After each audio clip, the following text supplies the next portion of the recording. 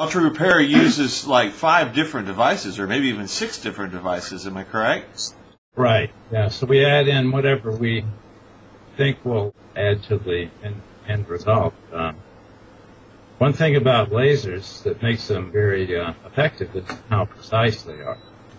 Commonly, there's some dilated capillaries mid-cheek area, and sometimes they can be very prominent on the nose especially.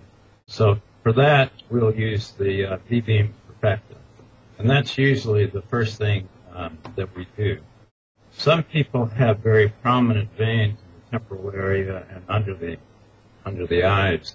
We'll use the long pulse Alexandrite or long pulse YAG laser to target those.